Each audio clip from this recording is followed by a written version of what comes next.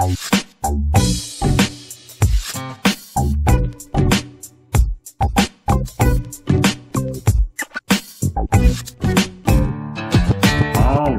folks, welcome back. Chris Garlock here with Michael Redmond, 9 Dan Professional. So good to have our Sunday night live series back. Glad you're with us and hope everybody is safe and staying socially distanced. And I tell you, Michael, I've got a mask in like everything. It's in my car, it's in my tennis bag. It's gotta have them all over. How are things in Japan? Yeah, well, actually, just yesterday there was a Pyrgo tournament in which I was. Yeah, so I wanted to talk about that. Please do.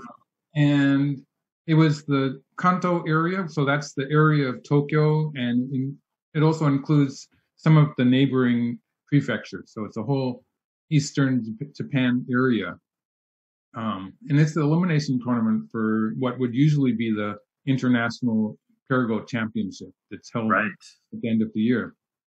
And they will hold it, but I don't think they'll be able to invite players from overseas this time because of the virus, but they will have the tournament, and it's going to be a memorial tournament for Matsuda Masatake, who was one of the great sponsors. He was in the Japan Railway, I think it's called.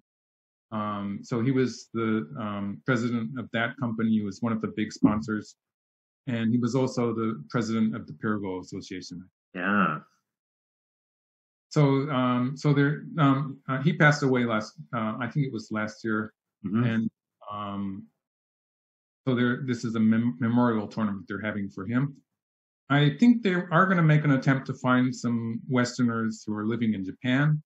But it's going to be mostly a Japanese tournament. So I was in the Tokyo elimination tournament. I mean, I was refereeing for it, and it was interesting. They did have partitions over the go board.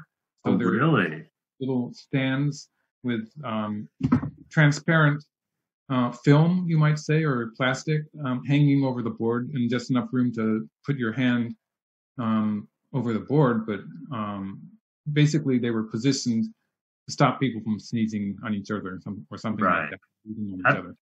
How did they handle the stones, right? I mean, so if you go to capture handle the stones, like you can capture your opponent's stones, and obviously that could be potential risk. Yeah.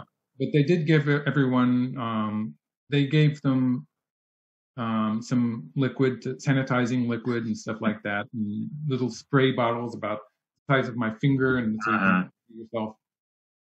They were doing various things, and of course, everyone was wearing masks. Right. So it was a much smaller tournament. They usually have this big handicap tournament at the same time, even in just Tokyo. Okay. They didn't do that, and so they had a larger room for a smaller number of people. In fact, I think there were only 16 pairs. Oh wow, that is much smaller. Like it would be hundreds and hundreds of people. Yeah. It's huge. Hugely popular in Japan, I know. It's very popular, and especially actually the handicap tournaments, which are not a preliminary tournament for the World Amateur. Even those are very popular. In fact, they might be more popular because it's more fun, I suppose, to get the weaker players. Right. Glad look, it's as you know, I'm a huge tennis fan. We just had the U.S. Open, very interesting. All the top players not playing, so big opportunity for the younger players. But the oddest thing, apropos what you're talking about, nobody in the stands. So, and New York is always the loudest crowd, and so we're all trying to just deal with what's going on, and so. Just like with the U.S. Open, we're happy to have any tennis back. I'm glad that the pair go, that they had it, even with a smaller crowd. And nobody got sick, I hope. Not yet. Maybe we have to wait 2 weeks. Fingers crossed. Fingers crossed. Yeah. What do you I understand that you had some games recently. I had some games, yeah. I've been playing some tournament games. Mixed results. Some of them were played over the internet. Like some of the games were actually played although we had to go to the Go Association for referees, so the referee could watch us. That is. I see. Okay. We had to go to the Go Association, but we were not playing face to face in some of these games, and so we were playing on a computer and actually did a click miss to lose one of those games. That was embarrassing. I was sort of upset with myself, but like when you're playing over the internet, sometimes that happens. And my feeling is that like if you have to draw a line somewhere. So if you say that someone can take back a click miss, you have to decide how to define a click miss and what is an honest mistake. So I was feeling bad about that. But then I have another piece of news of you about the Ing Cup. The Ing Cup is up now. And last week it was the 8th and 9th and 11th of this month, so September. They played 3 rounds. So they started with 30 players. And so that's a first round with 28 players participating. And there's 2 seeds, the 2 finalists from the last time, which was 4 years ago. It's like the Olympics, like they have it once in every 4 years. And so they started with that and they got down to the final 4 players now. Oh, wow. That's fast. That's in 3 rounds. Because it's a direct elimination tournament. I think in the last 2 rounds, in the semifinals, I think they will have a best of 3 or something like that. I should have checked. I'm not completely sure, but I think it's a best of 3 in the semifinals, and in the finals, I think it's going to be a best of 5. So there's going to be more games there. But they quickly got rid of most of their players, and it was interesting. In the first round, there was a player who did a click miss himself because obviously players could not travel to Taiwan, so they were playing remotely also. Right. And it was actually a game played by Ichiriki, who was one of the Japanese players, and Miyu Ting. You might remember Miyu Ting from the AlphaGo. Yes, I do. He's a world champion. Yeah. It's sort of a click. It was one of the more hard to call ones because he took the wrong call. And so maybe I would say that the fact that he was playing on a computer screen probably did make it easier for him to make that kind of mistake, which would probably not happen in a real board situation. Right. But it's I also think it's a bit different from calling it a click miss. So it's sort of hard to say. Well, we should maybe do one of those games for our commentary next week. What do you think? Yeah, it's gotten to the 3rd round. Actually, on my channel, I made a selection of some of the Japanese games from 1st and 2nd rounds. And that's already out, actually. Okay. And probably pretty soon I expect to be putting out a game from the 3rd round, again, the Japanese player. But we still have some other games. We could choose a game from the 3rd round, actually. Yeah. Just everything is there's a lot of Chinese players to start with. You might recall that there are a lot of Chinese players who have been world champions. So they sort of have a majority in these international tournaments. So there's a Chinese player in each pairing.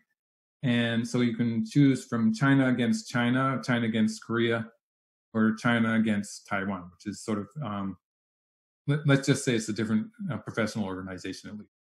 Yeah, no, that's a wealth to choose from. So that'll be great. So we will go from a classic game today to a brand new game next week. I love it. All right. So before we get to that, just a reminder, folks, we are live. So we welcome your questions, your comments, anything that you want to know. Thanks for watching all of these live streams. And also, I know we have a lot of people watching on YouTube as well. So thanks for that. But this is your chance to ask your questions, and Jared will be screening them, and I'll be trying to keep an eye on them as well. All right. So with that, why don't you tell us, one of our players, obviously, Go Seigen. You should, for those who don't know about Go Seigen, you should talk about that. And then we have another player who maybe not quite as well known, but in my little bit of research, he's a very interesting player. He's a very interesting person. Well, to start with Go Seigen, as you said, Go Seigen is almost universally accepted to be a genius. He was Absolutely. a prodigy, and they found him in China mainland, and he was invited to Japan to become a pro there. He spent his whole life as a pro in Japan, and he was like, when they found him, basically, he was already pretty close to. I would say he was already professional strength, and that was a time when it was relatively time consuming, more difficult to move up in the ranks. But he was one of the fastest in promotion, and very quickly he started to challenge some of the top Japanese players. And he was a rival of the famous Kitani Minoru. So they were famous rivals and very good friends. And together they researched the Shin Fuseki, the modern Fuseki, which was in the 1930s. They invented a new opening that was basically, it was, the general idea was to just ignore all the orthodox ideas that people had and start with something new. And Seigen's ideas there were based mostly on playing star points. So it might sound familiar. Before that, people mostly played the 3-4 point, which is still a valid move, of course. It's the first move in a corner. But Seigen thought it was an idea to play a star point and finish off the corner with one move and move quickly to the sides. And that sort of has become the normal way we play. And the computer programs like star points also. So he was way ahead of his era. He was ahead of the time.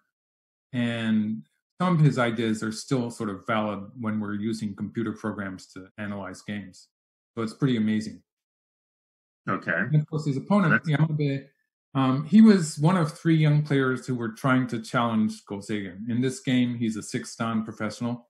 So you can see he's a bit junior to Seigen, who was one of the first 9-dans, actually. It was a time when they didn't have very many 9-dans. And they called him one of the 3 crows. There was this saying in Japanese, 3 crows, which is meant to represent, it's hard to get in English, isn't it? Yeah, it is. It means they're 3 sort of scary young players, basically. And so if you've ever seen crows, actually, you could get it. It can be scary. It can be scary. And so he was considered a kind of a dangerous player, very talented, obviously, and unusual in some of the ways he played. He liked to get into a scrap, as you will see. He did not take the easy way, and generally his games got pretty interesting. The one thing that I read about the 3 crows, which of course I love, but I also read this thing and I couldn't find it anywhere else. I was wondering if you know about this. He was said to resign games early because he didn't like to take advantage of his opponent's mistakes. Is that really true?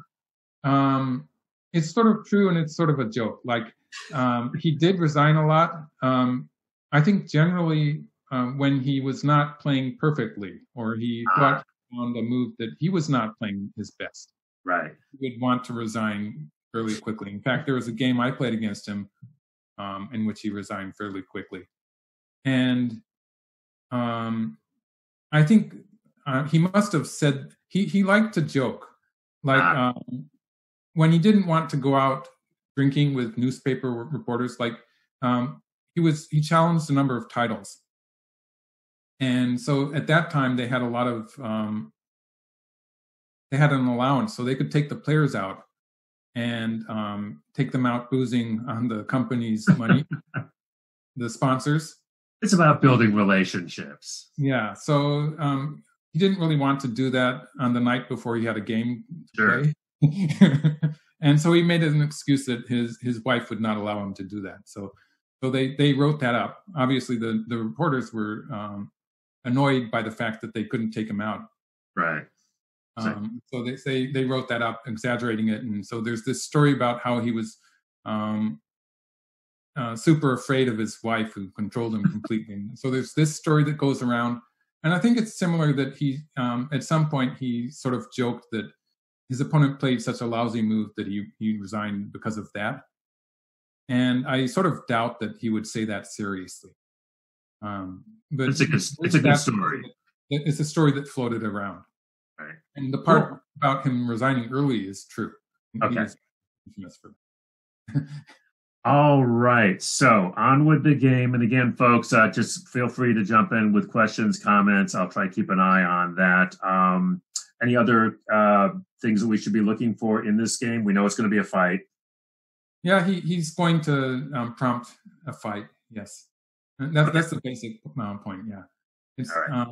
We're going to see, actually, he's going to play a Go-Seigen-like move. This is, Yamabe has black, and there's no komi in this game. And this high Kakari, it was played by Go-Seigen. It was the Go-Seigen style. And it's sort of similar to what we saw some computer programs playing when they played a shoulder hit after white played here. Because one of the options black has now is to play away. Like black could play something like this now.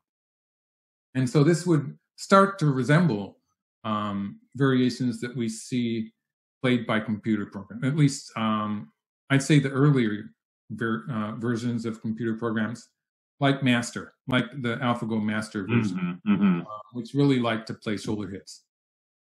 I sort of doubt that Lila Zero and Katago would play this shoulder hit, actually. They don't do that so much. But this was an idea that Go-Seigen had a lot, so he would be doing this kind of stuff. But this is Yamabe playing it, you might say, against, he's doing it in reverse.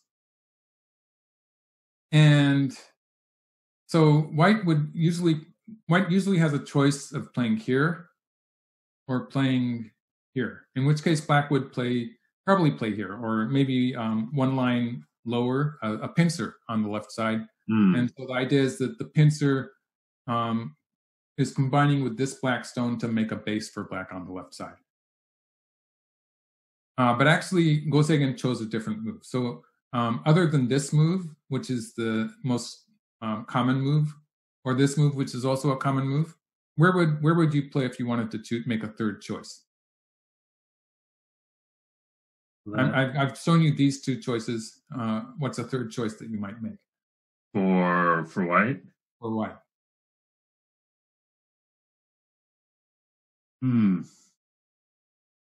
Actually, there are a number of moves that white could play, but yeah, I'm thinking about just you're thinking locally or Tanuki, and go locally. Somewhere else. Choose a local move. I mean, you could contact directly, or I suppose like a C16. I mean, I don't know. I mean, what about, is the attachment at C14 work at all?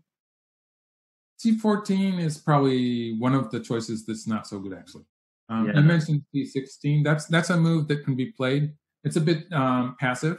Right. So in this team where there's no komi, you're probably not going to see white play that. Right. What about D15? D15 is actually a fairly common move. And black would probably play here. And the question is whether black's going to push on the fifth line. Black could play directly towards the side. Or black could, otherwise black could push here. In which case white's probably going to cover here and play the honey. But actually, this is a move, playing the shoulder hit, this move, is a move that Go-Seigen liked also. If black is going to push immediately, white's going to play here and take a big corner. This gives white a very secure corner with a weakness there in black's wall. So this is probably good for white, and that's why I'm having black play the slide first, and then probably just an extension. In which case white can push here and black gets the side territory. And it's very similar to that other move where white was playing here. Only in this variation, white has a taller wall. White has more potential on the upper side, while black has a more solid position on the left. So those are some good choices, I guess.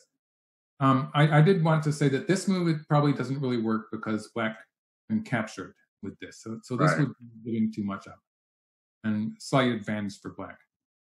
But also white had this option. This would be another option, pinching on the left side. You could see that even in a modern game. But the move Go-Seigen played was this one. So I was wondering if you'd come up with this move. Yeah.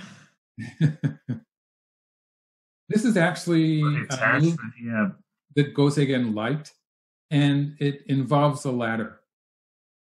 So the ladder it involves is if black plays here and extends towards the center, black is threatening to wedge at d16. So usually white's going to connect here. I mean, go down in the corner. So it's the ladder here, which at this point it favors white.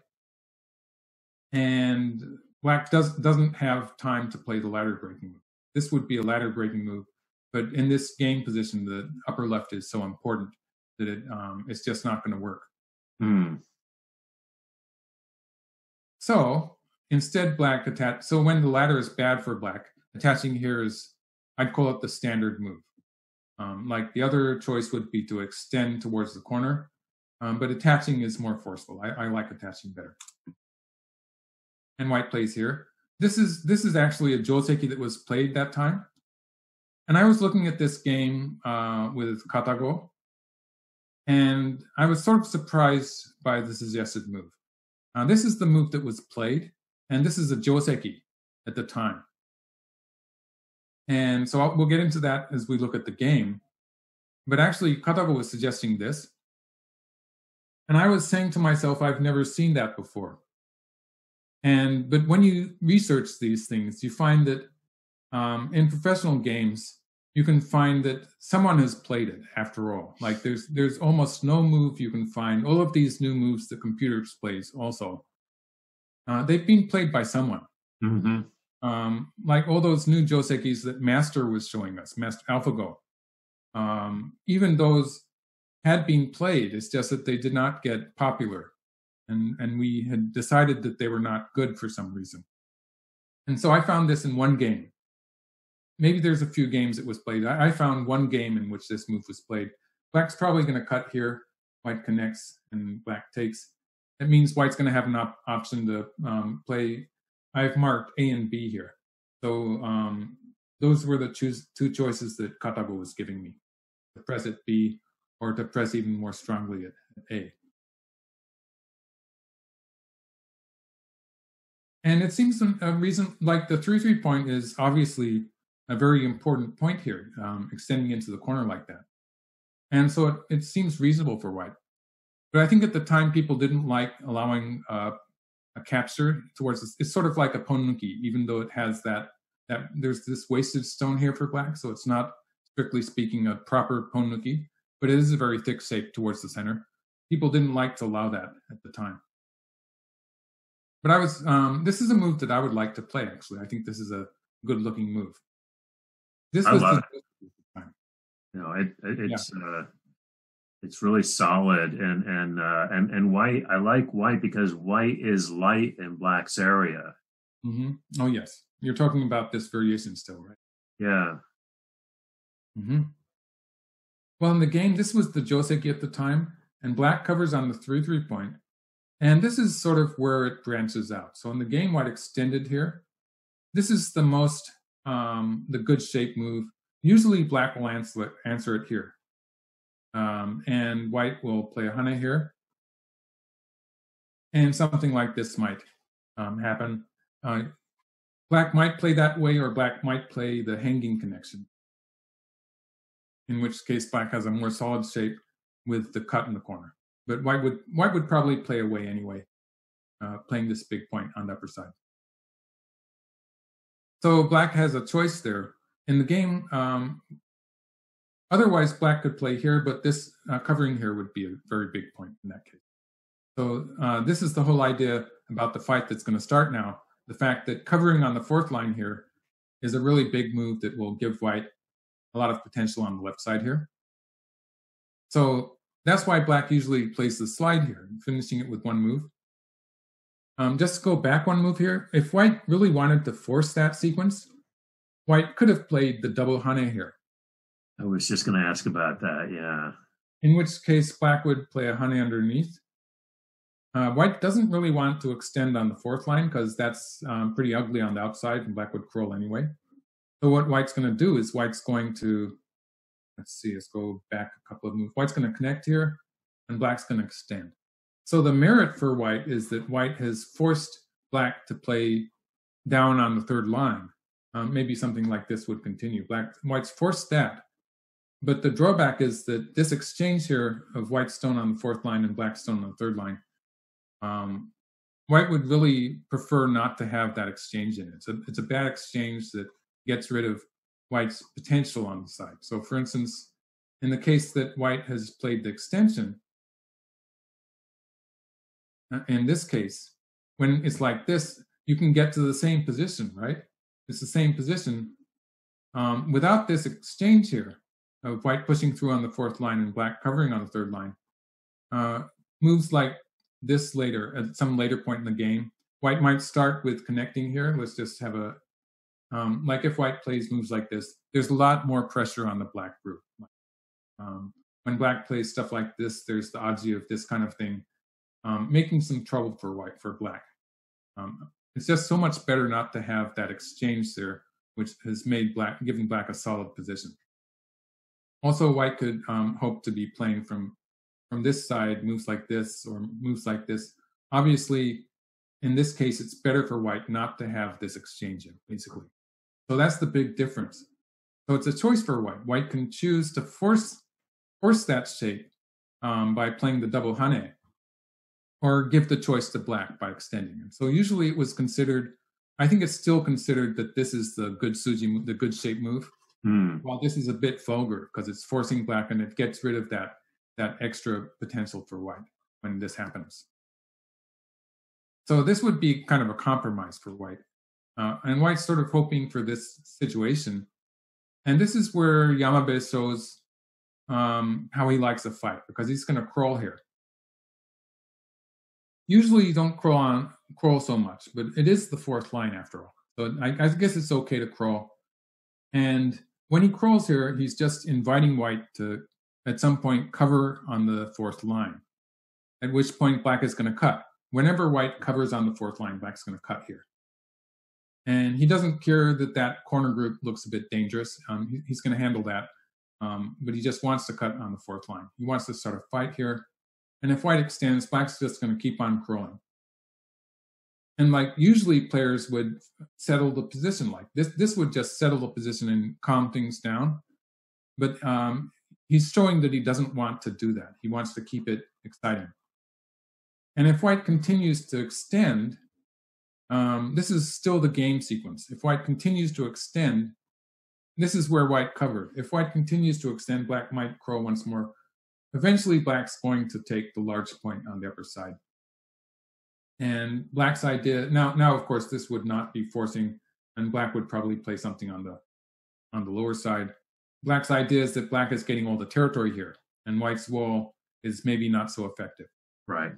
And so black has crawled a few times to make this space as small as possible. So black has crawled as many times as he thinks white will answer him. And of course, when black is crawling like this, white doesn't have the potential to move away, because playing a hane here is such a big move. It's such an effective move. White has to answer it. So that's the difference between this move and playing a knight's move, in which case it's not so forceful and white can play away, because black doesn't have any good follow-up. Right. So he's playing very forcefully here and sort of challenging white to a fight, because if white extends here, I'm not so sure about crawling once more. I'm just going to say black crawls just once more and plays the upper side. I think that works. Or he might play the upper side immediately. So Seigen covered here, and Yamabe gets his fight. He extends. At this point, the cut here is going to be here is going to be extremely strong, so white has to protect there. And black invades.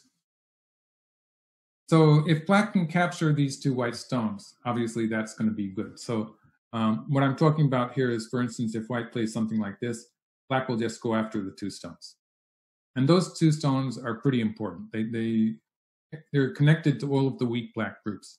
So they're much more important than anything that might happen in the corner. They're more important than capturing this white stone. So white answered here, a very natural move. basically, if white does, white might be tempted to play here, I guess. Black could answer that with the wedge or the. I think the wedge is probably better. For instance, something like this would capture white in the corner. Or black could even play here. That probably would. Oh, sorry. That probably would work. Like if white plays here, black's going to win this anyway. But the wedge is probably better. So to go back to the wedge variation, this one.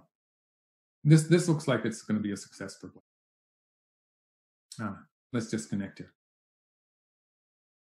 So in the game, white moved out and black played here.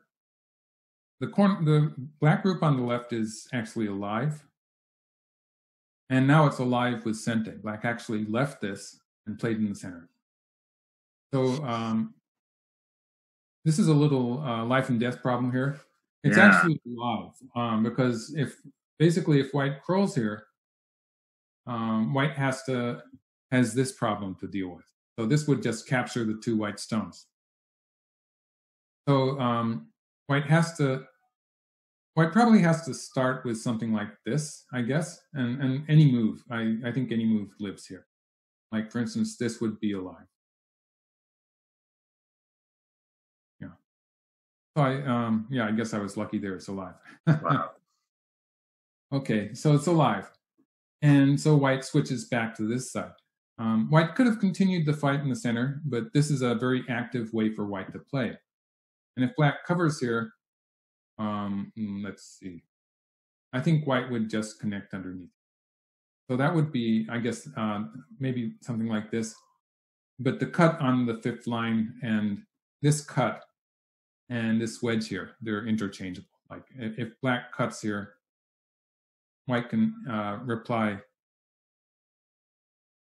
to play the wedge here. This would be okay for white.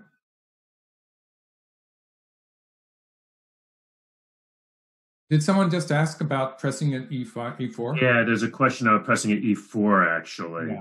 the lean. I sort of talked about that earlier. White just, for instance, at this point, white doesn't have the opportunity.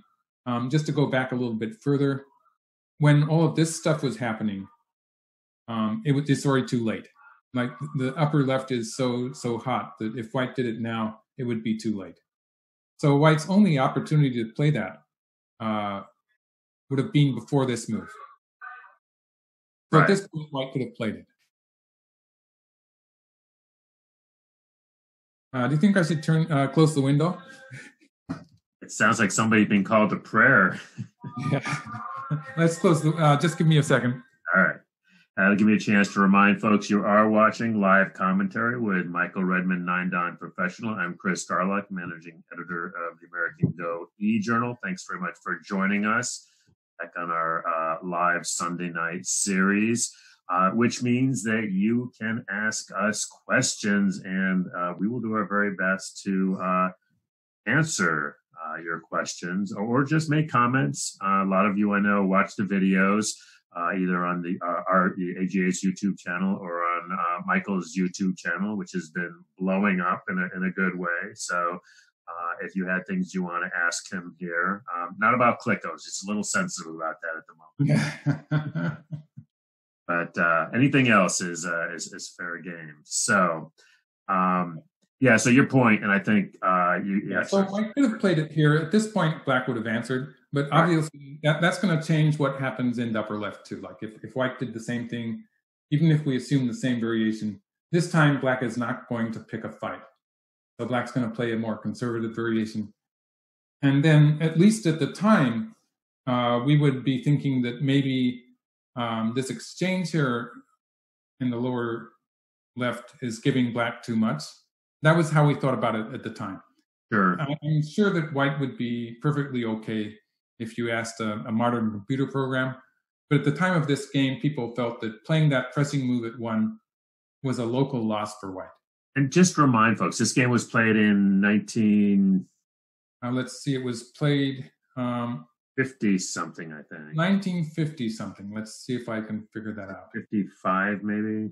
Before I was born, I know that. Maybe 50. Uh, um,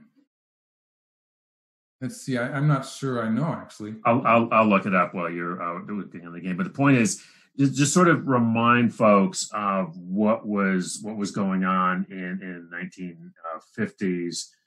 So they're still sort of looking at some different openings. What's sort of the thing that's happening, and Japan, of course, in 1950s is Yeah, you're right. dominating. 1953. 53. Yeah. Yeah. So Thank you, Cyclone. this was after the new fuseki that Go Seigen invented, and that only lasted um, for about 10 years. It lasted about a decade, where people were playing really crazy openings. And in the end, it was just Go Seigen's opening, which played a lot of star points, and which sort of survived. So that was really the base from which people made openings like the Sannensei, the 3 stars in a row, or the Chinese opening also. It really came, basically, all of those openings, the modern openings that use star points, came from Go Seigen's new opening, his Shin Fuseki. But at the time, they didn't really like pressing at 1 so much. And so in that way, it was an interesting question because people who have studied with computer programs like Lila Zero or Katago will have the tendency to want to play that immediately. Mm. The players at the time did not think that was good. It just loses all the other options that White had in the area. So there is a negative side to it. Right, right. So that was maybe the one opportunity for White to play this. Otherwise, after all this gets started, it's just too sharp and upper left for White to do. So right. Back to the game. Yep. So this is where, we're a bit ahead of this, aren't we? So Black's alive in the corner, just barely alive, but obviously he read that out. And he doesn't want to allow White to connect underneath like this, because White would just be alive there. So he's going to extend here. And they get into this huge fight where basically Black is willing to take some loss in the lower left corner if Black can capture White's stones on the side. Yeesh. Wow. An example of that would be, for instance, White pushing through. If White pushes through, Black is just going to push through. And with the idea of cutting off those stones on the side. So like if White does something like this, Black's just going to take them. In fact, White might connect here. And this gets really, really exciting. Like this kind of fight, it's pretty dangerous for White. But White might be able to try to squeeze, like White can play once here, for instance, and Black's going to answer. It's a question whether Black connects on the star point or maybe here. Uh-huh. And after this, White has various options. Like I actually didn't make a variation for this. Do you think it's going to be too complicated? Like White has a choice of playing here and trying to live in the corner, or playing here and trying to squeeze from outside. I don't like either choice. This is just White is really, really busy. Like something like this. Let's see. I think I made a variation, something like this, where White sacrifices those stones, has a bit of aji with a potential ko here threatening to come down here, and has a potential attack in the center of the board, for instance, with something like this. So actually, although the game is probably good for Black if we if we count the fact that there's no komi. There's no komi in this game, so it's still good for Black. I would say White's probably catching up a little bit. So if it was a 5.5 or 6.5 komi game, maybe it would already be okay for White, even if White throws away the corner like this. So this would be an example of how White might play. Otherwise, White is sort of looking at that hane in the corner. So when I'm talking about the hane here, there is some potential for White to play here and try to make a living shape in the corner. So Black would have to do something about the cut there. This would be one way to get rid of the cut, because if White cuts now, Black can just capture all of the white stones. And White would be able to live in the corner. Something like this. Actually, it looks like Black can capture from outside. But this would be just bad for white on the outside, and because those white stones in the center of the board, they're really weak. So I don't like this so much for white. And I sort of like this variation better, whereas, and this gets really exciting. I can show you another stone uh, stone pillar, one of those Japanese gravestone tessujis. This would be actually just good for white, because black you should show people what you're talking about. It's this shape. Yeah. Usually it's just that black clump of stones on the second and first lines, and then the two black stones on the third and fourth line. They form the shape of a tombstone. Right. And it's called the tombstone tessuji, in which white squeezes, sacrificing those two stones. And in this case, white can cover here, and black is going to lose the whole group. So this would be bad for black. In actual play, black would actually, if black gets this far in the variation, that's why I was having black capture the white group with this move.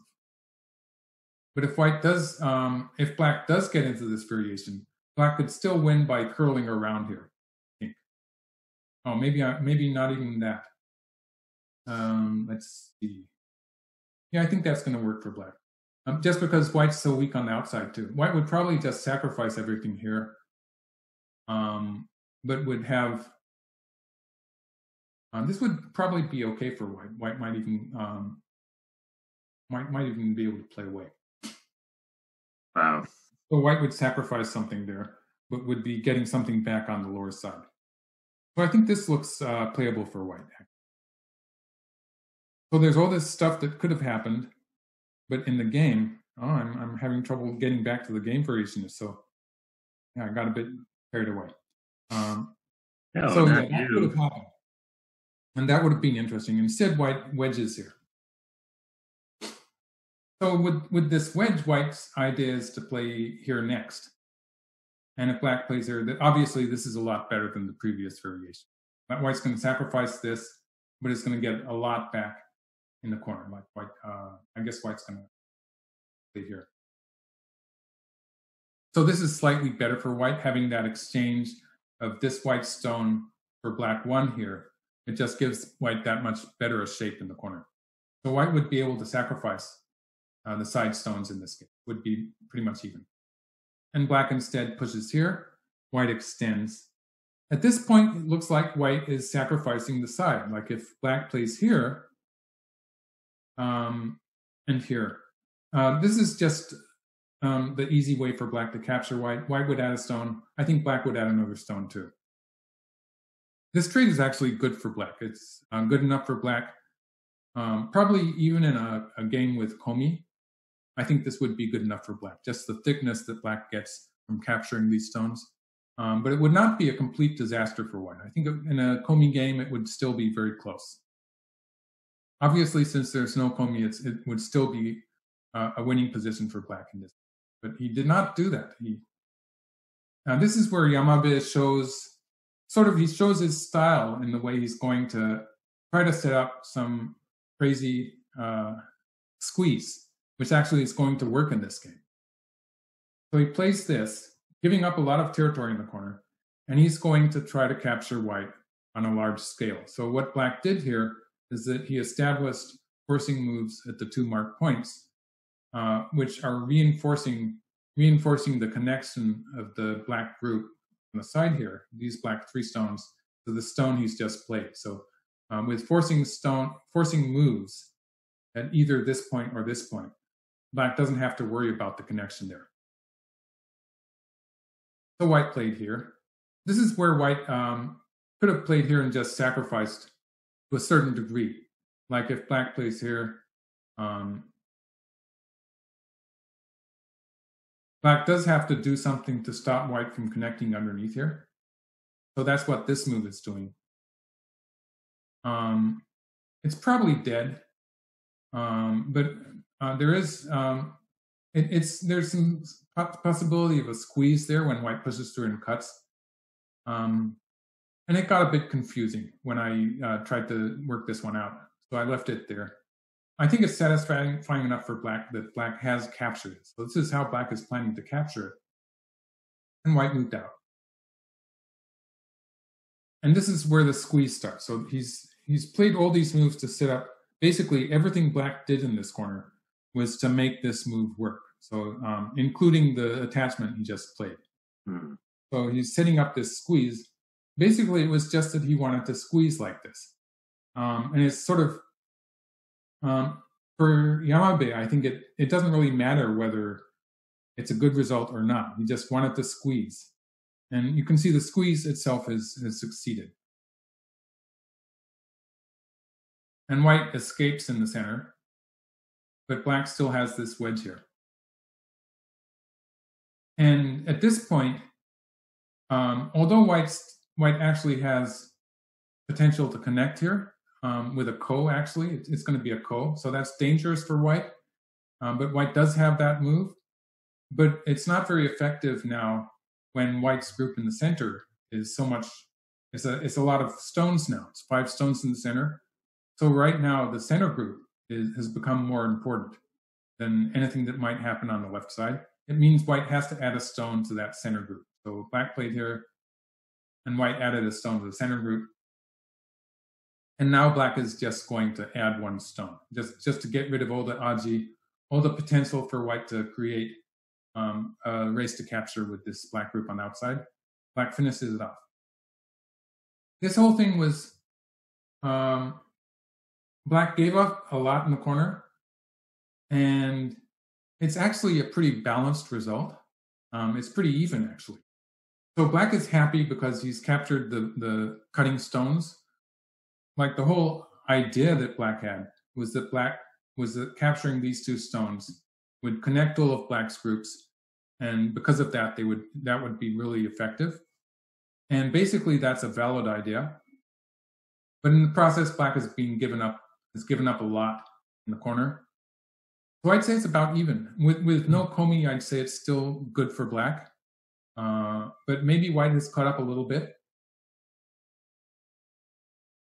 But you can see how you get the idea that Yamabe likes to play sort of exciting games.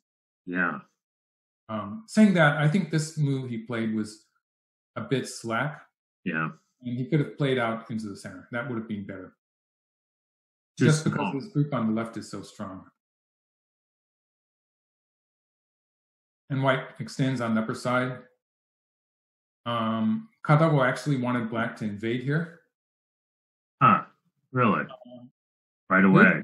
The peeping here is going to be, it's pretty much a forcing move now.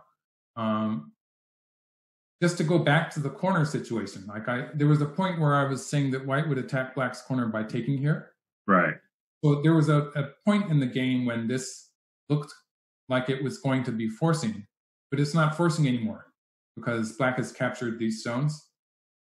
So that's important in regards to the fight on the outside, because when white cannot play that peep there, or even cutting here, are going to be an option for black. So for instance, like if white plays something like this to try to attack black, black could even cut here and then cut here to put more pressure on white on the outside. Something like this maybe. So black does have potential to cut white, and in the process, black would probably make a living shape inside. So that's what the idea behind this move is. In the game black played here, you can see he's still focused on that white group in the center of the board. And so for most of the middle game, black is going to be chasing that white group around. It's very much like his style, I think. He likes to be on the attacking side. He doesn't really mind the fact that white's going to get the upper side. He just wants to continue attacking. Wow. There's some it's a strategy. It's a good strategy to be attacking. There's a lot of extra value there. And now this move. This is just sort of, it's vintage Yamabe. It's the key point here. But usually people don't play it when there's so many weak stones in the area. Like the normal person would be thinking whether to connect here, which is not very satisfying in this board position because white gets into the right side. And because of that, black would be thinking of playing maybe a double hane to map out some territory in this area. I think this, even for a professional player, this would be the normal way to think about this situation.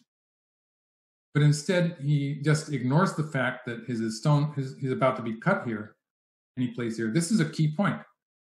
And why is it a key point? First of all, black cannot cut there immediately, because if black cuts, white's just going to chase the ladder and capture these two stones. So that would not be very successful for black. And so black peeps.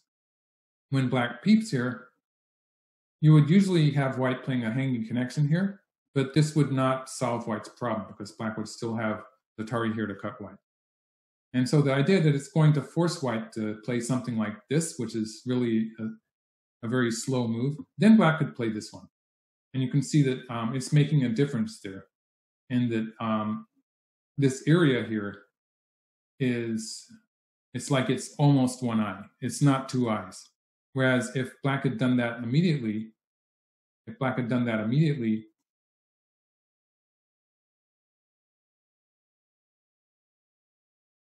then this area for white, it would be at least one eye and close to two eyes. Like one more white move will make it two eyes. So there's a big difference when black plays this vital point first, forcing white to play, for instance, something like this to save the stones. A super effective shape move. But white, for the time being, white ignores it. So white's idea here is that if black does something like this, white's probably just going to play another move in the center and sacrifice, let's see, that's 8 stones, sacrifice 8 stones.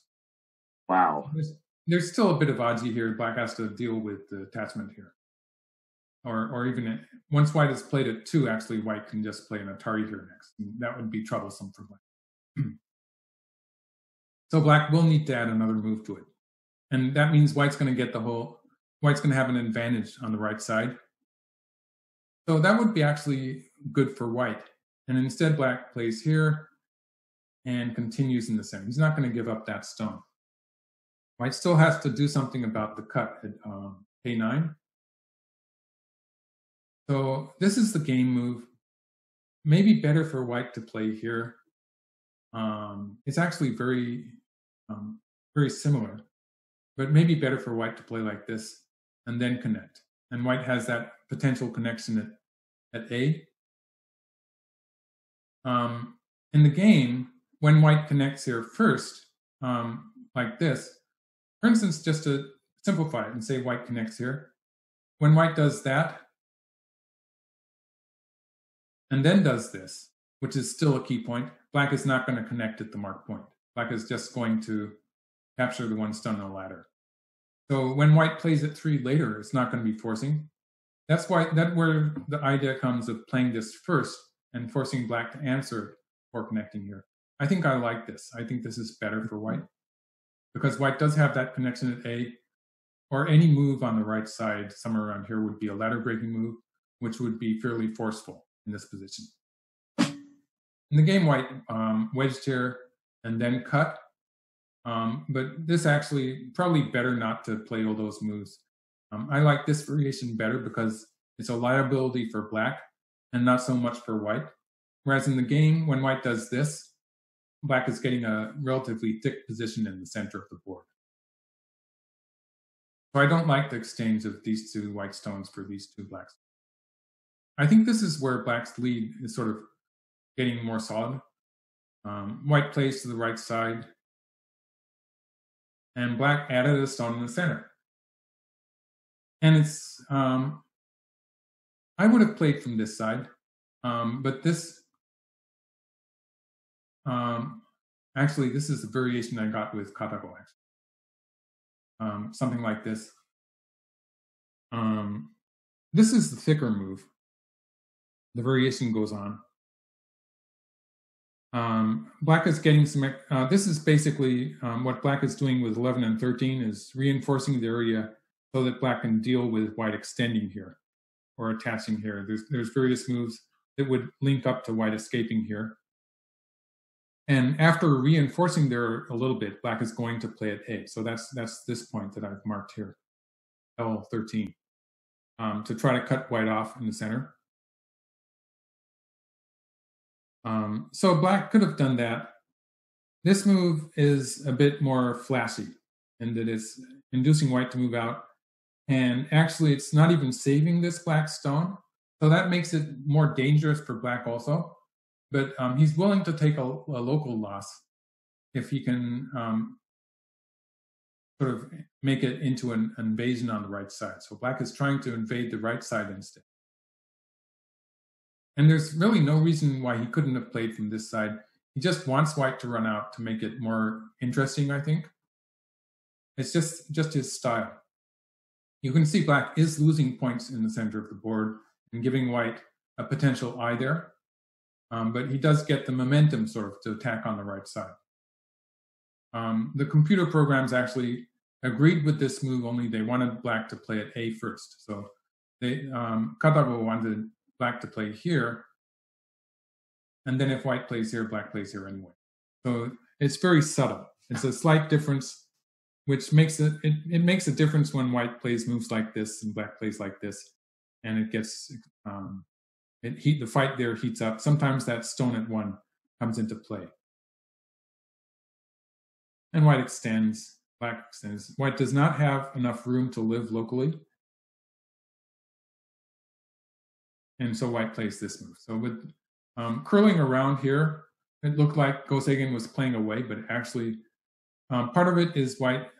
That was a forcing move for black. If black had played at some point, if black had played here, it would have been a forcing move. It's just that it loses the aji. He didn't want to play it yet because that would make it that much easier for white to live in the center of the board. He didn't want to play that yet. So this is taking away that forcing move, also creating a cutting point here, which is which black has to be careful of. So white plays an attachment underneath, and black covers. So if black comes on this side, you can see that white is getting somewhere, I guess. White can play here and here, and is making the black stones in the center now have only one eye. And so white's going to be able to use that to make a living shape.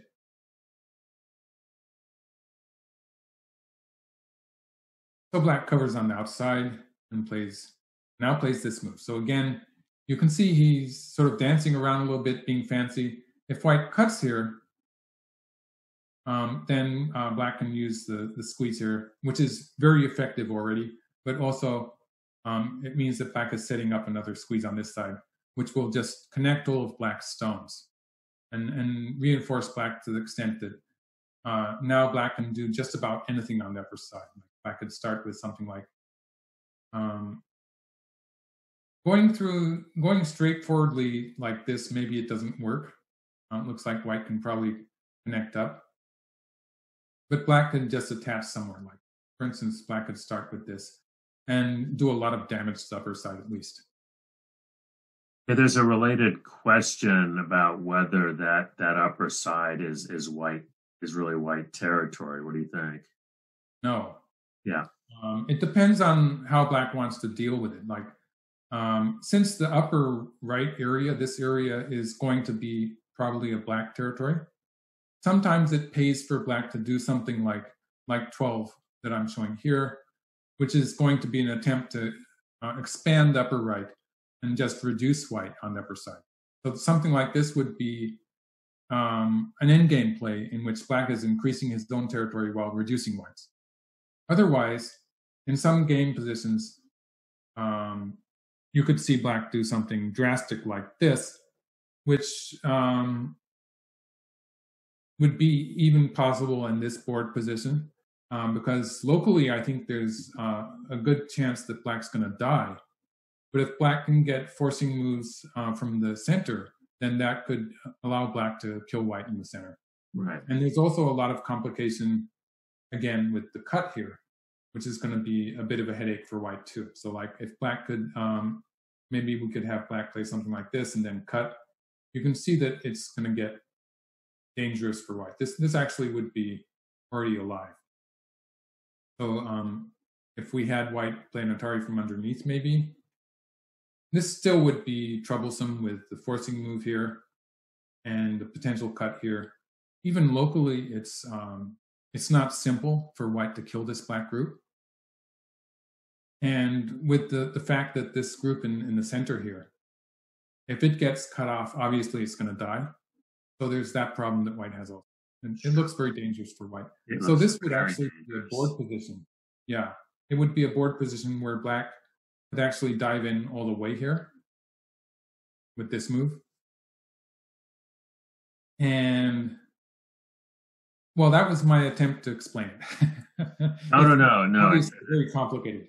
Yeah, it is complicated. But I think, the point is, there are things to look at there, and certainly, black can die. But I think the point is that you're looking at there's some action around the K15 Whitestone. Right. There's the cuts at F16. So lots of those are the kinds of things to look at.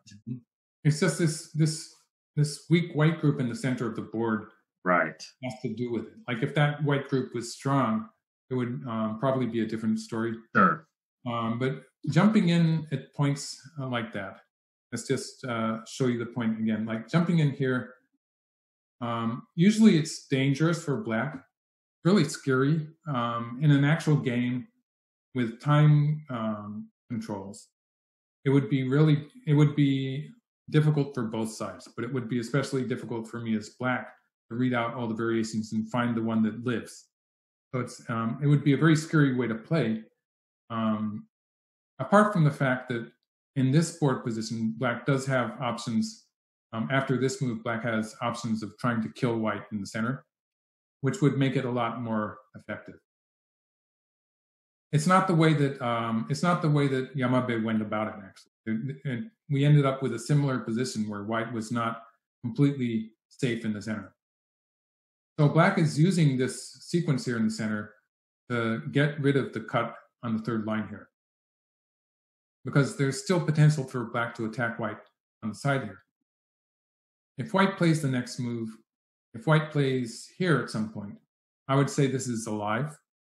But if black, for instance, black would probably play, locally black would probably play something here and then here, or it could change the order. Black could play from this side and then play here. This shape is basically not alive locally. But you have to remember that white has created this weakness here, which is going to cause complications. So black plays here. Basically, black is trying to get, just because of the fact that white has this cut to look at, black is getting out, splitting white in two on the lower side. So black is splitting through here, putting some pressure on white's stone in the corner, and keeping this group in the center, keeping this group isolated as much as possible. Because at this point, it's a bit premature for black to try to kill this white group on the right, this group here. Locally, black can kill it. Locally, it doesn't have eyes, but it's sort of scary for black when black has this, the cut here. So black is trying to deal with that. And black's main idea is to continue attacking white in the center here. Mm-hmm. Of course, threatening it in the meantime, black is threatening white's corner. So it's getting really very exciting here. White plays here. Locally, black can cut white off with this move, but then of course white would have, for instance, moves like this that would eventually cut black off again, or white might actually do it this way. This would cut black off, for instance. This would be a complete disaster for black. Actually, black would push through here. It would be a different type of fight. Black connects, allows white to connect underneath. And you can see now the real focus for black is on white's group in the center. And he connects. Yeah. This move, I sort of question this move. It's really hard to decide in positions like this between this move and capturing the one stone. Because if black gets to squeeze from this side, it's going to be really painful for white. If black gets to squeeze from this side, that's like white's played a dominant point. So there's this is much better as a shape move. But for instance, if white gets to connect up to these stones, then it's going to be 3 points there in this position. So in this case, connecting would be the better move. So in a way, I think Seigen sort of realizing that he has not really caught up with the fact that he doesn't have komi, And so black still seems to have a slight advantage at this point. He's just trying for more. He's sort of making a gamble here that this move is going to be better. If white, it's going to be better if white can make an eye on the lower side or connect up to the corner or something like that. There's also the added value that when white plays something like this or something like this, these black stumps, it's filling a liberty of these black stumps. Sometimes that will count in white's favor. It's really hard to give you a concrete example there because these are all things that will happen sometime in the future, depending on how the game continues. Sure. So black finally plays here, getting rid of the cut here, and threatening white in the center because of that.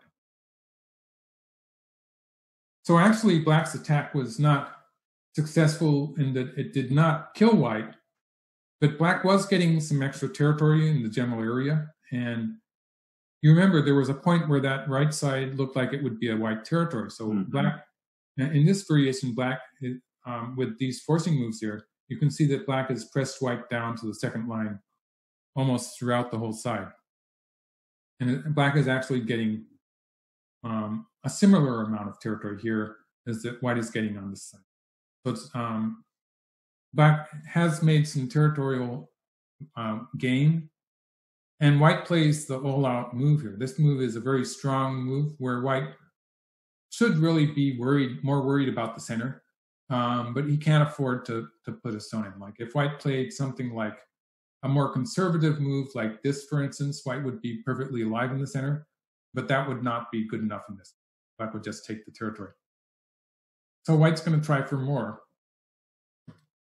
And black played here.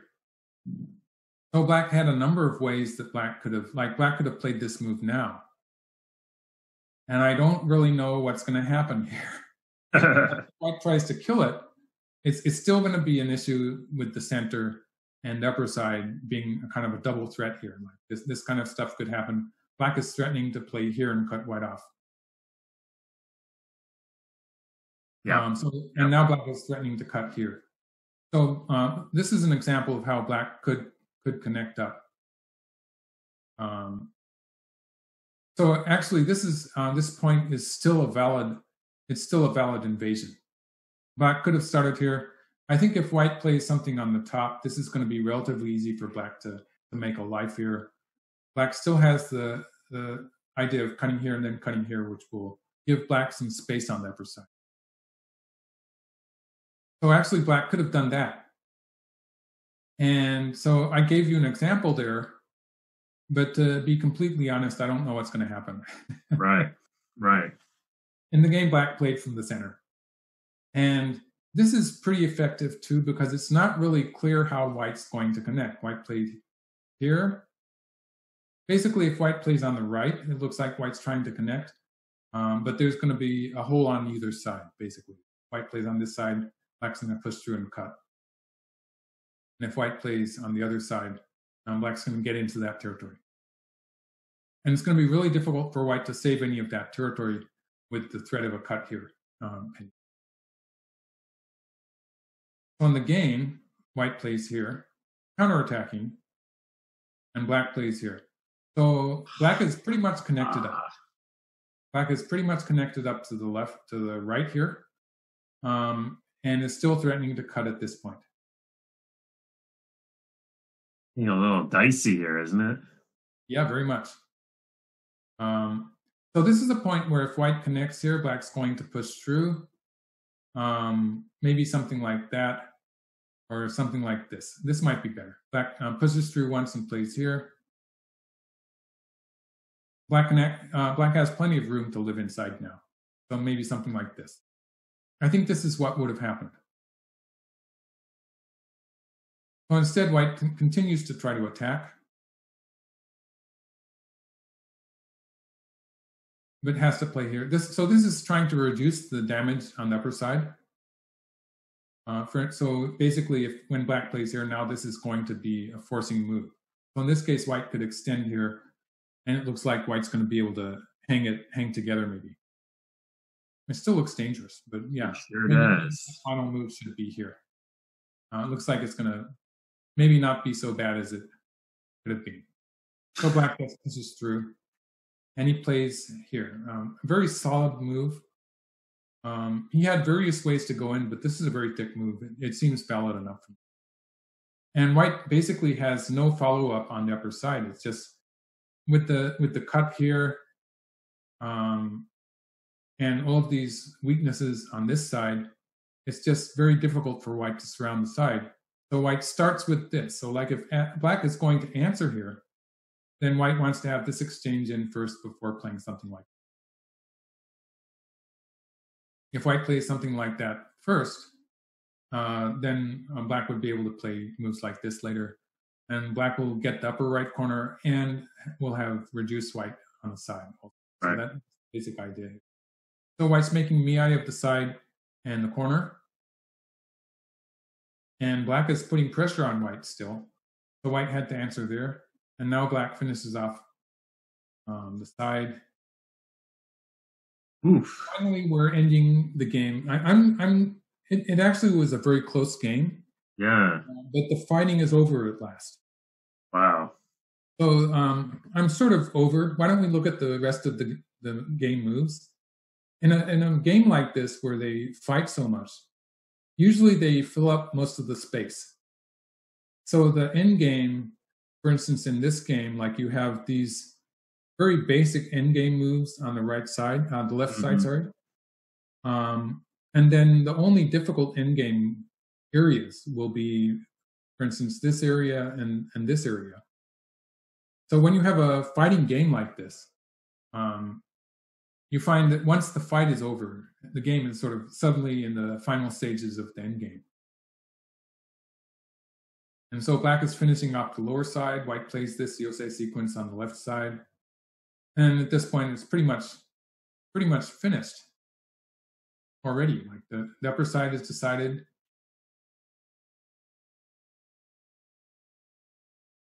And the right side area, it's not going to be much territory anyway. So that's why the players have left it for a while. The end game here makes sense. Like, I think it's good enough.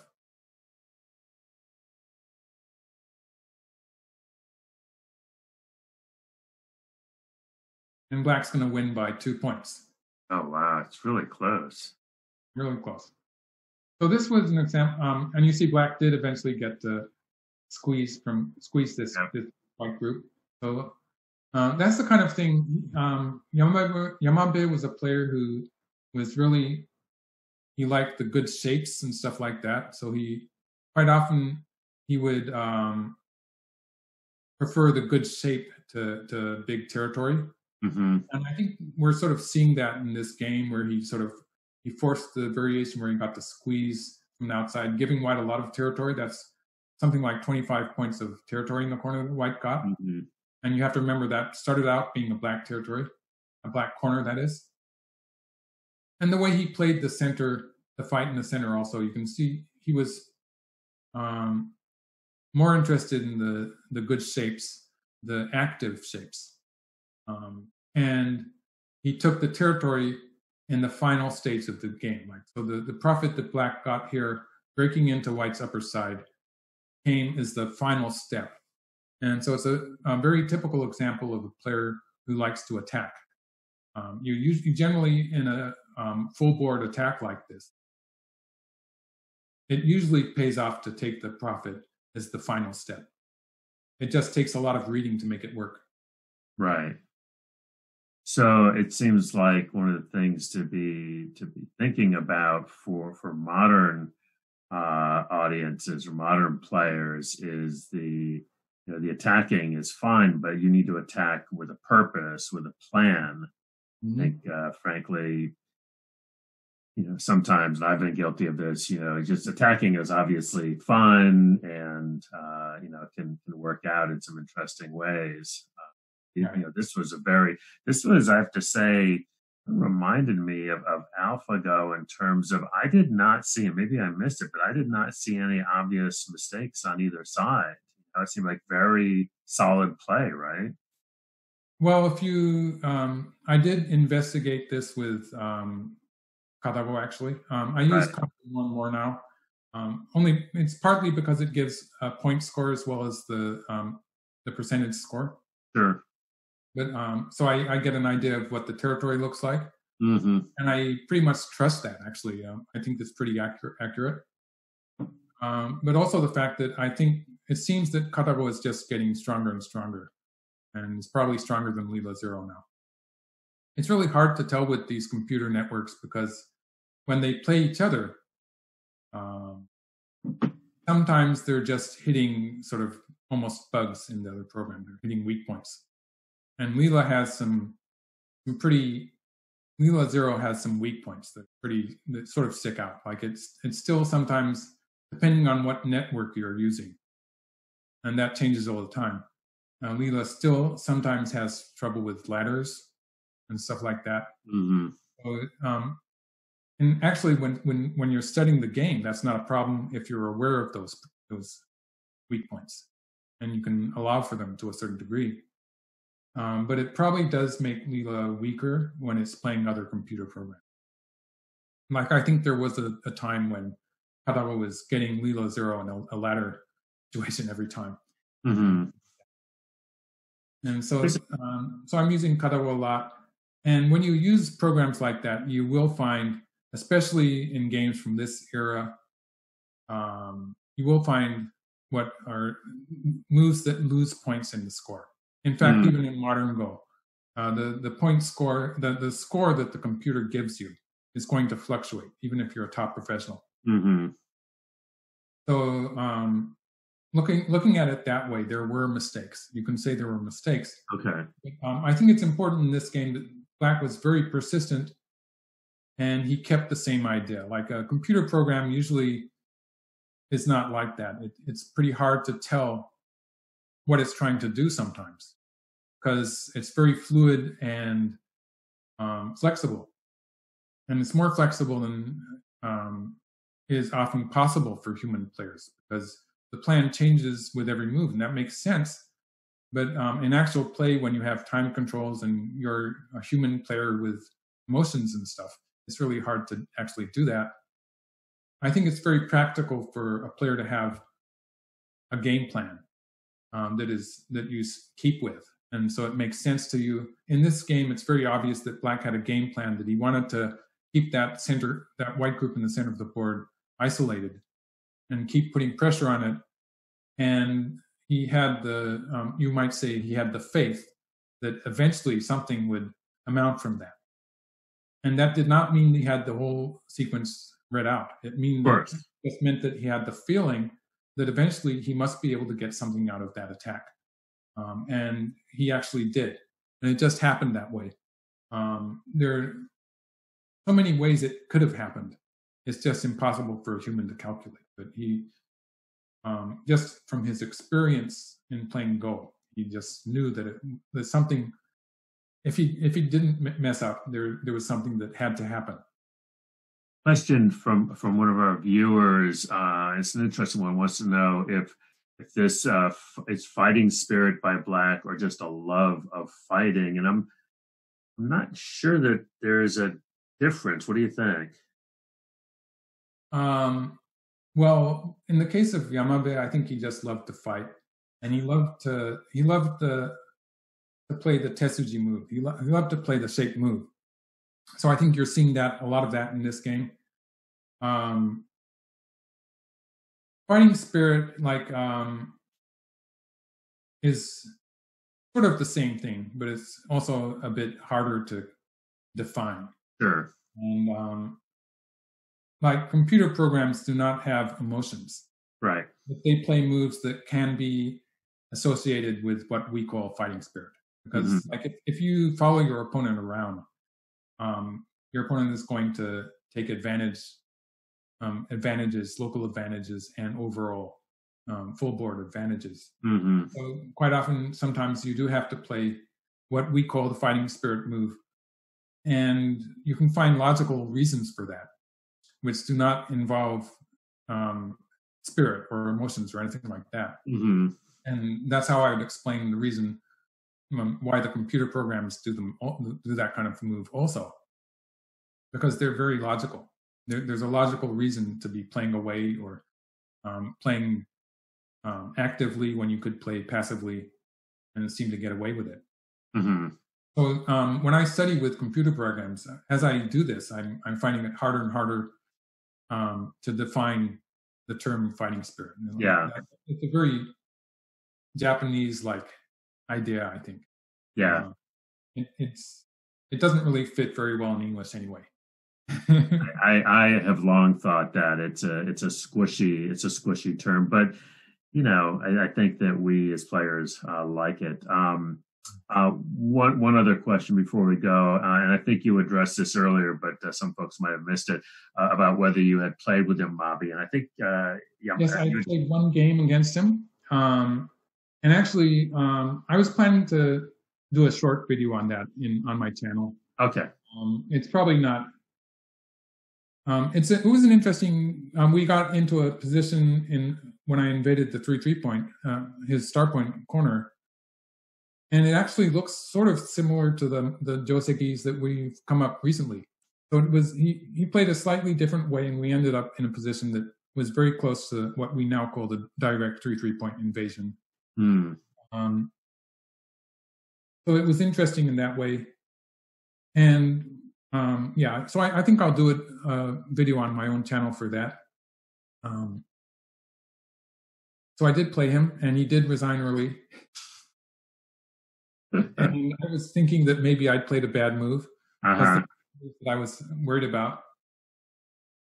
And I wasn't sure. At the time, I think I was still not so experienced. Looking at it now, I can see that I was winning the game. Right. I wasn't so sure. I was maybe sort of overawed because of my opponent being a player I had great respect for. Of course. And I wasn't so sure that I was going to win the game at the time. So I was sort of surprised when he resigned. Wonderful. Well, it's a great game, and we had talked about this. We love the really, really old games. I maybe because when I was studying pro games, I looked at a lot of these games from the 30s, 40s, and 50s. So I'm very happy to be looking at these games. And I think there's a lot to be gained from these games. I think they're overlooked by a lot of players, frankly. So it's good to have those. But wonderful as always, Michael. Thank you, and great to have you all watching. Thanks so much. Big thanks to Jared, our producer, Eva D as well.